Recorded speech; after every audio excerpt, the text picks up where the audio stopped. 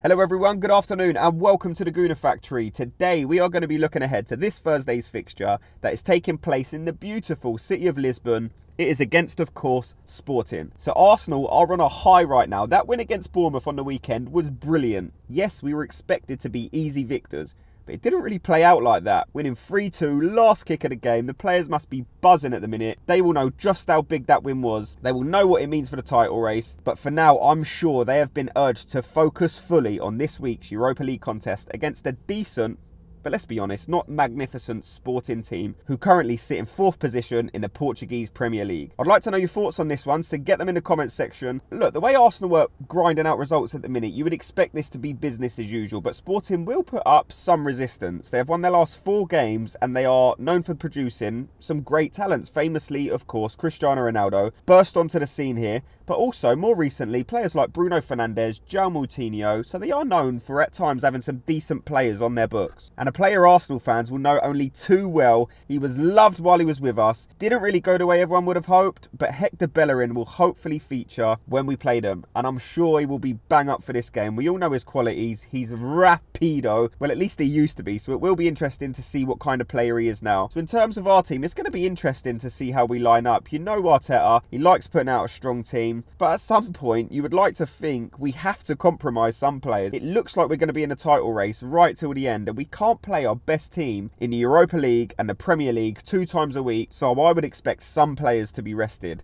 I'd go Ramsdale in goal. He's played in the last few Europa League games, and I don't expect this one to be any different. Tierney, then Gabriel or Saliba, and Rob Holding might come in just for a game. He's played in the Europa League a few times this season, and it just gives you a chance to rest either Gabriel or Saliba. Then whichever one plays this game, you would then switch them out next game, give the other one a rest. Then you'd probably go Tomiyasu at right back. Jorginho in midfield with Xhaka, Fabio Vieira. Then I would go Reece Nelson right wing, Martinelli left wing, and Nketiah up top. Look, we won't have Trossard for this game. We all know he come off injured after 21 minutes in the Bournemouth game. So Martinelli and Nketiah, you would think, have to play. And this, again, is reason why we so desperately need Gabriel Jesus back as soon as possible. We've all seen the videos of him coming back to training, involved in the little training games. So it won't be long until he graces our pitch again. It's going to be massive when he's back. We all know he makes all the players around him better.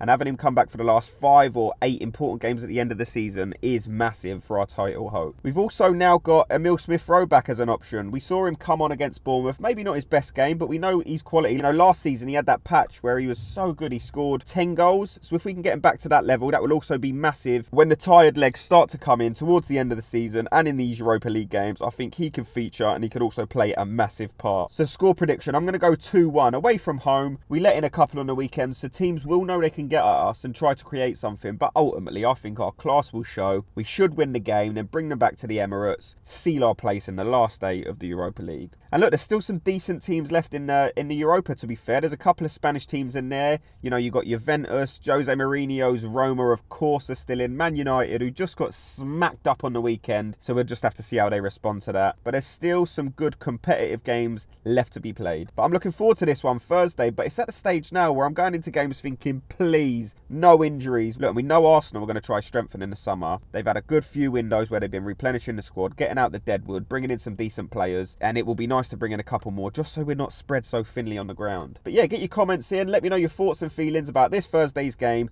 against Sporting Lisbon, and as always, thanks for watching. If you could please like and subscribe, it helps me out massively, and until the next one, Gooners, have a good day.